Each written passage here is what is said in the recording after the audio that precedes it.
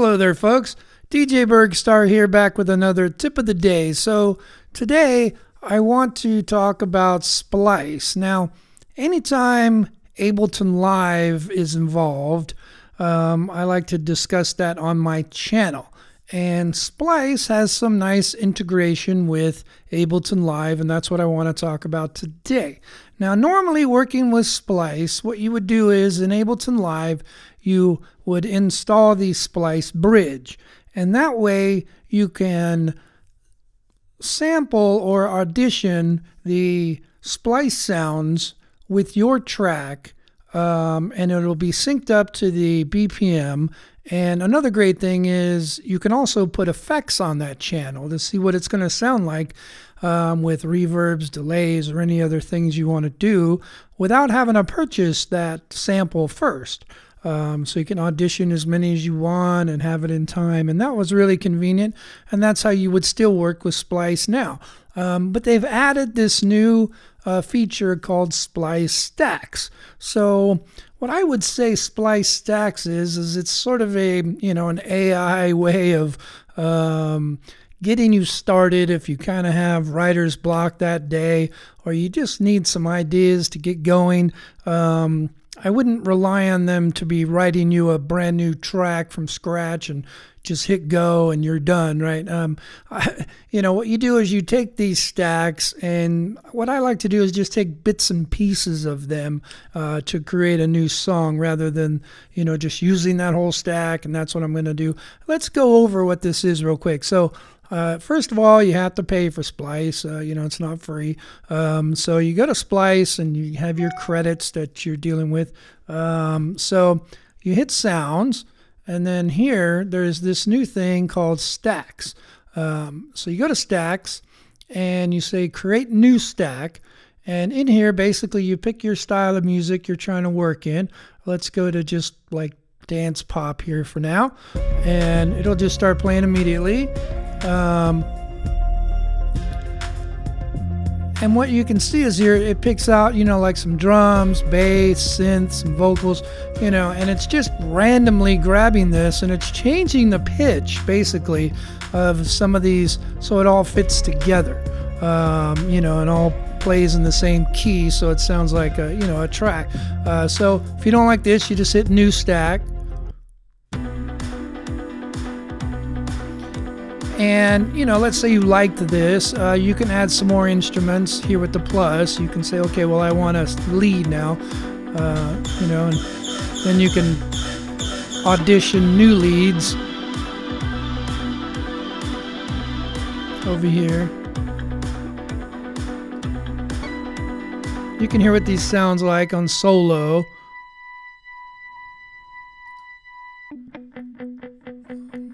Interesting, I suppose.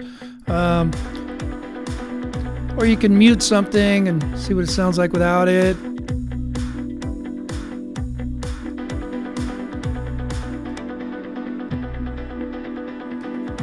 So, this one's interesting already. It's not so bad, and so if I had writer's block, I may pick this and, start working on it. But what I want to talk about is the way Splice integrates this with Ableton Live.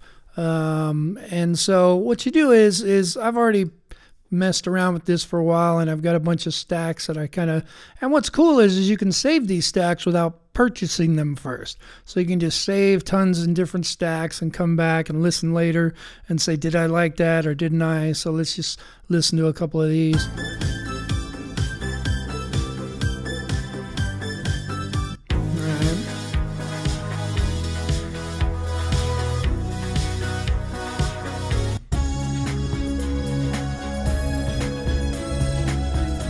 Some of them are, kind of interesting, so let's listen to this one.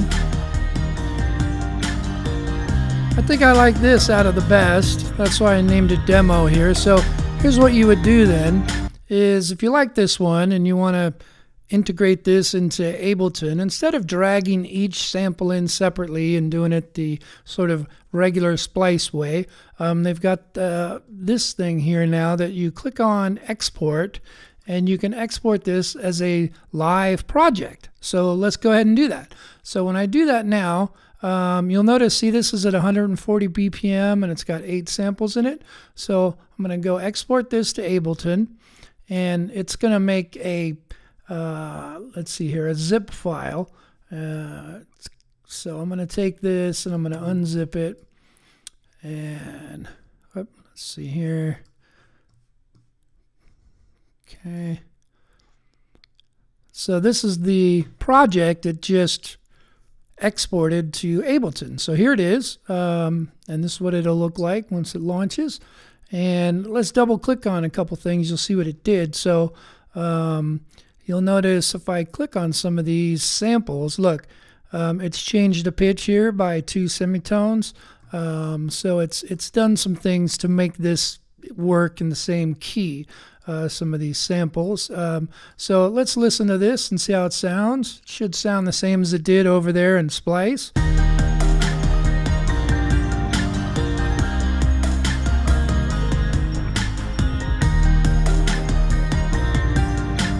So what I might do is just sort of start auditioning these and maybe not use them all. So let's just go back and play. All right. Drum's okay to start with, I suppose.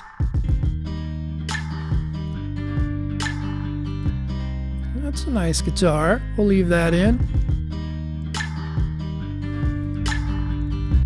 It's a nice bass. Okay. All right. What else we got here?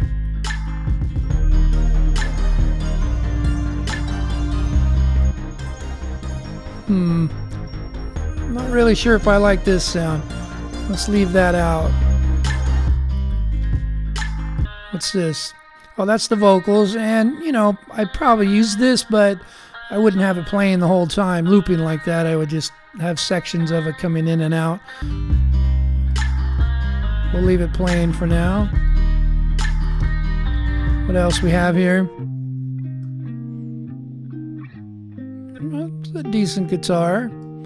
Again, I might not have it playing the whole time. Also, it sounds a little distorted. I'm not sure why. Must be just part of the original sample. So I may or may not keep that, but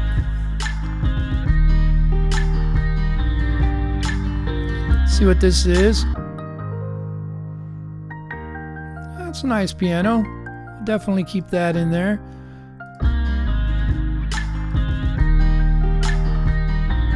What's this? Ew, those are pretty bad. I'm not going to leave that in. Alright, so maybe I would have these tracks playing from Splice, and so it's a good place to start, right? And of course, what Splice didn't do is, you know, I don't have any return tracks now. I would have to put in my delays and reverbs over here and whatever else I wanted to add as, you know, auxiliary tracks. And of course, there's nothing on my master yet. And then, you know, this stuff might need to be EQ'd and, you know, added more compression or something on some of these, just like you would any other project you're working on. But basically, it just changed some of the pitches and things like that for you to get this song started. And it could be a good place to start for you, these Splice Stacks.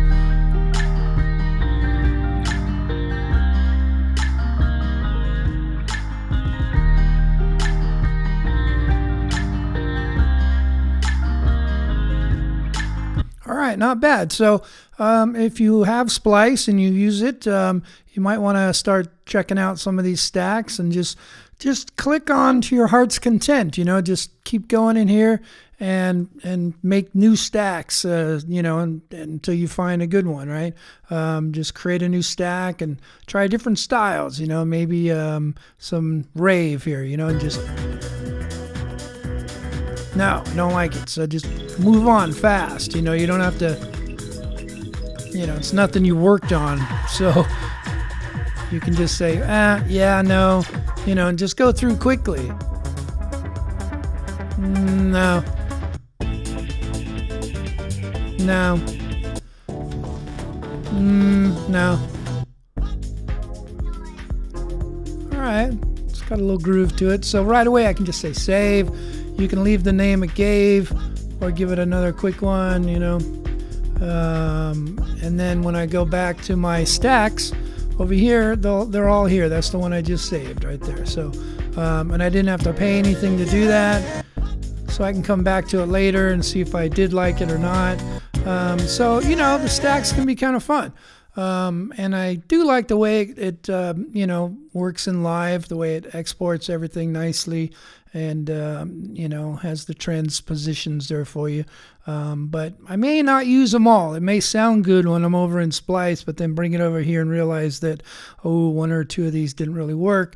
And so it can be a good way of getting over writer's block. And that's all I wanted to talk about today was these Splice Stacks that you can use and export into Ableton Live. Okay, well, thanks for watching, and I hope to see you guys on the next one. DJ Burgstarre out.